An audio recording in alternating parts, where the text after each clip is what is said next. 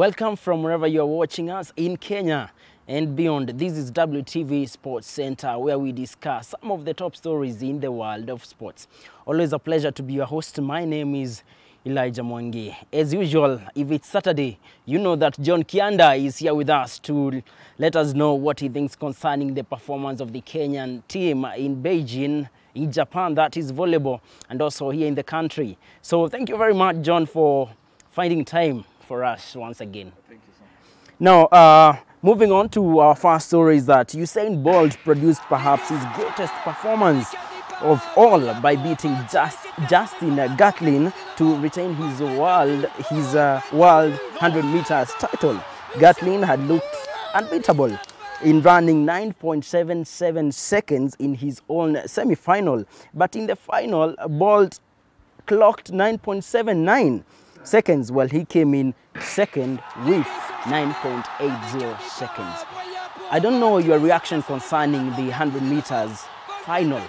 And at one point we saw like Gatlin was almost, making it, but then 30 meters to the end, Usain Bolt. There's a documentary he watched about Usain Bolt. He says if you want to beat him in the first 40 meters. In the first 40 meters. After 40 meters, he becomes a beast. And that's why he was being referred to as a cheetah. A cheetah accelerates as it goes by. His long strides, his coach has stayed with him for quite some time. His name is Glenn Mills. Yeah. And I think Justin Gatlin should not compare himself to Usain Bolt, because you look at the headlines after that win for Usain Bolt, like good overcomes evil because of the doping that Justin Gatlin has gone through. Yes. But I think the pressure was on Usain Bolt to win, because he hasn't been competing so much in the recent past. He was taking some time off, nursing a few injuries here and there as he prepared for the World Athletics Championship. And even the semi-finals, I think Usain Bolt didn't do very well because he stumbled in the beginning to go and win. And I think it put so much pressure on him, and people doubted what's happening with Usain Bolt because of the false start that he had in the previous World Athletics Championship and the stumble that he had in the semi-finals. So according to me, the coach played a big role in Usain Bolt winning this, because he said after that win that he was told by the head coach, yes, you are a champion, you've run so many races, you've won, you've broken the world record, no one is even close to breaking the record. You yourself, basically, you're not even close to breaking that record once again. So the pressure was on him to win that match, and the coach played a big role in him. He told him, relax, stay focused, run for your country, and go against the world. Everyone is expecting Gatlin just because so far Gatlin had run the best timing in the world, 100 meters, and is a favorite to win. But a champion is always separated from the rest when it comes to big stages. Form is temporary, class is always permanent, and Usain Bolt showed his class. I'm not saying Gatlin wasn't good, but I think Bolt proved to be the best.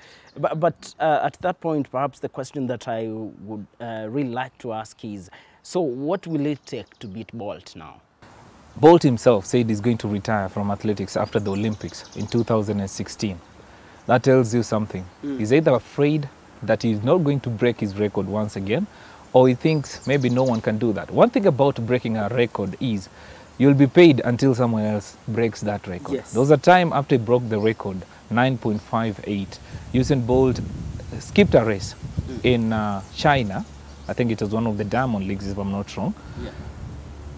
He missed 78 million Kenya shillings, 38 appearance for just making an appearance, and the other one for breaking the record. So no one is even close to challenging Usain Bolt. Gatlin could have done that, but I don't think. Maybe Johan Blake, because they're being trained by the same coach. But I was looking at, the times that they clocked.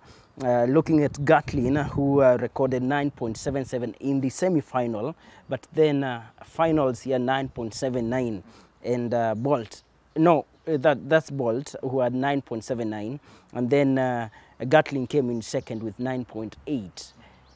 Just a second. As I told you earlier, Bolt had not had competitive races of late. That means coming to the final, the man who was on form and was expected to win was Justin Gatlin. For Usain Bolt to beat him, it means Usain is still the best, despite him not having competitive races in the recent past.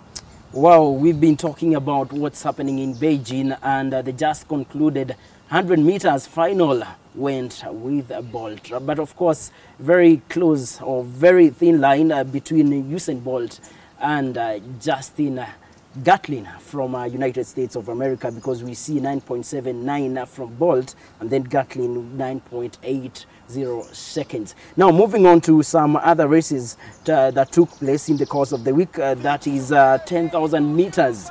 And in 10,000 meters, Kamoror took silver and Tanui bronze, with Farah's training partner Galep Rup fading into the fifth.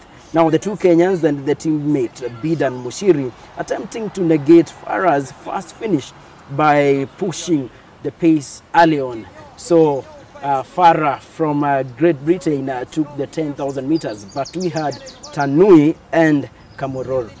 Now, is that the best performance that Kenya could have pulled at such a point? Because many people are optimistic 10,000 meters, and even your own analysis last time, you had predicted that 10,000 meters we may have gold, but we saw a scenario whereby we took silver and bronze. I wasn't sure, and I maybe can correct you. I said a marathon, but I think we'll talk about the marathon later. 10,000 meters, the last time we won, I think it was Kimathi who won it. I stand to be corrected on that, and that was in 2001. Since that time, we've had mixed reactions, mixed results in the 10,000 meters.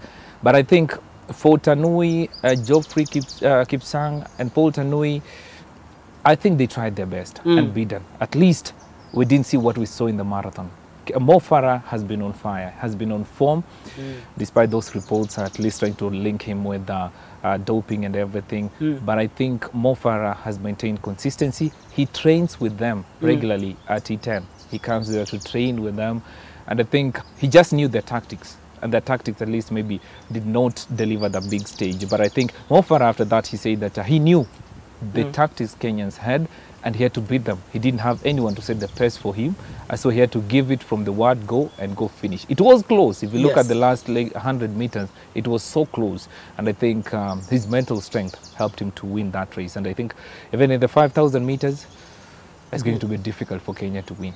Okay, now talking about the performance of the Kenyan teams in Beijing, and of course that's 10,000 meters. Quite a splendid performance, because you know, silver and bronze from Kamoror and Tanui. That's of course we salute you for that. Now, something went wrong from the first day in Beijing. What many writers have termed as a misfire, because now marathon, we Kenyans are known for marathon. But a very unique scenario. What really do you think went wrong by the fact that the first Kenyan to finish was position 22? In 2001, Luke Kibet won Kenya. In 2007, Luke Kibet won Kenya a gold medal in the marathon. In 2009, it was Abel Kirui. 2011, Abel Kirui. We had two. One is Wilson Kipsang is a former marathon record holder. And Dennis Kimeto is the current marathon world record holder. Everyone expected a 1-2, but the underdog, who was Mark Korir, is the only one who finished that race in the Kenyan team. He finished in the 22nd in that race. And I think he said one thing, him training with the Kimeto and Kipsang inspired him. He knew he was the underdog, but it inspired him. After he saw these guys are not going to make it, he decided to go it alone. They didn't finish the race. I think our athletes need to get out of a comfort zone. This happened it happened in the London Marathon. We knew it was a 1-2-3 for Kenya.